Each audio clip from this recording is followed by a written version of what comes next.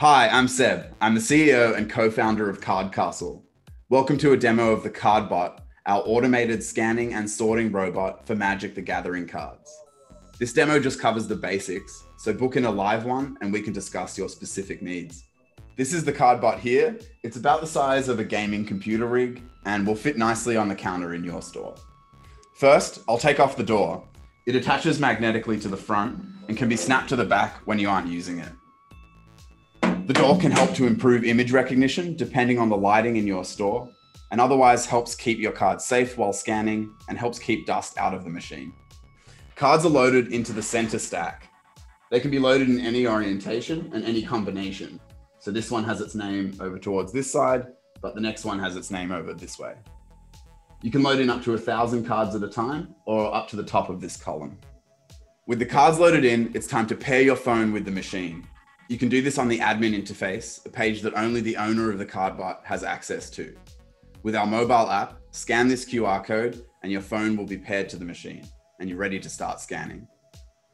The reason we're using the phone as the control interface is so that you can offer card scanning services to your players. Maybe you'll charge $5 or $10 to scan 1,000 cards, or just use it to attract players into your store.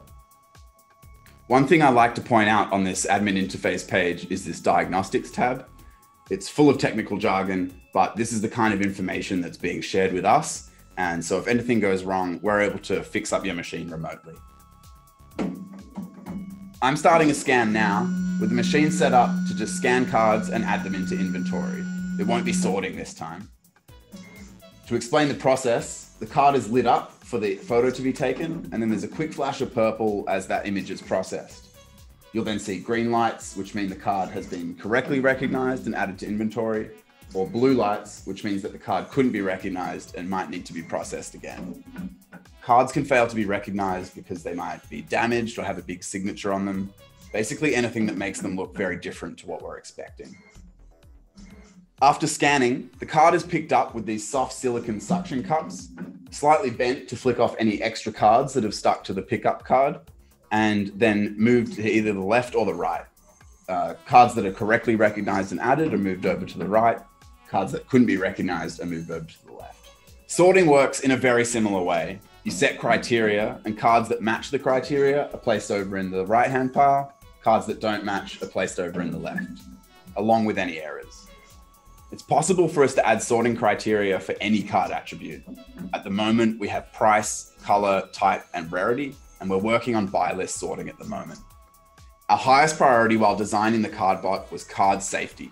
The soft silicone suction cups are archival quality and won't mark cards even after hundreds of scans. We also have automatic jam detection and recovery. If a card ends up in the wrong spot, say resting on the column here, these platforms drop down and slot the card back into place, which first of all means that the cards won't be damaged if they end up in the wrong spot, and second means that the device keeps running in the background. If you go out to lunch and start at scanning, you're not going to come back and it's only gotten through one card. The second priority was accuracy. We have implemented printing detection so that cards are always recognized as the correct version, and we have systems that prevent false positives. Speed was our final top priority. The CardBot is capable of scanning 1,000 cards an hour, depending on settings. This unit is scanning at about 750 cards an hour, but we've got some room to improve with the firmware and timing of the pickup head movements. That's basically it for the mechanical operations. The CardBot uploads cards to this staging area, so you can check that everything is correct before committing them to your actual inventory. Refreshing this page loads the most recently scanned cards, and they're displayed in the order they appear in this output column. So at the top here, we have the foil Chalice of the Void. On the staging area, you can check whether a card was recognized as the correct version, change whether it's a foil or not, its condition, and its language. Currently, the CardBot doesn't detect whether a card is a foil or not.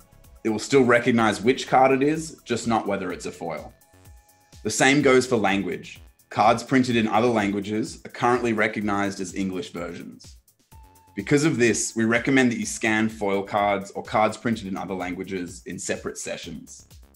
You're able to set defaults for these, so each card is added with the appropriate attribute and you're not having to tick every single one of these boxes. That said, we do have plans to add in automatic detection of foil and language, so scanning in separate sessions won't be necessary forever. We don't think it will be possible to do that with condition though. The differences are just so slight and subjective, so it's extremely difficult for image recognition software to pick up. The last thing to edit is tags. You can tag cards with additional information. This feature is very flexible, but the main use case I see for stores is tagging cards with their location.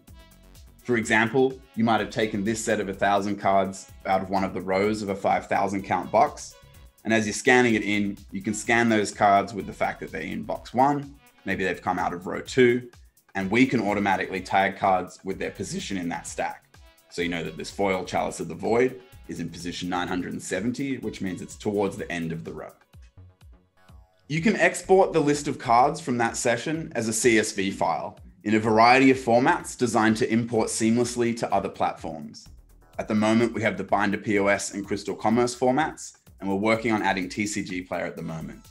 We can also add any custom formats that you might need. My vision for this platform is that it becomes the central inventory system that powers sales on all other platforms. So if you're selling in-store, on TCGplayer, and on eBay too, you have a synchronized inventory between them. Once you're happy that all of the cards in the staging area are correct, you've tagged them with the relevant information and exported them for use elsewhere, you can add them into your master inventory. Jumping over to the collection tab, you can browse your cards with lots of different viewing options. You can search your collection for a specific card, sort by price or by converted mana cost, and group cards to display them individually or grouped together by printing or name. There's also filter buttons for color, type, rarity, and for your tags. For example, if you wanted to know what's my most expensive card in box 3, you would click that tag and then sort by price to see that this Exalted Dragon is the most valuable card in box 3. Clicking on a card will open this panel that shows information for that specific card, such as its price or where it's located with these tags. You can edit that. For example, if this Exalted Dragon shouldn't be in box 1, you can delete that tag and say it's moving over into the cabinet. The final thing I like to show people is public collections.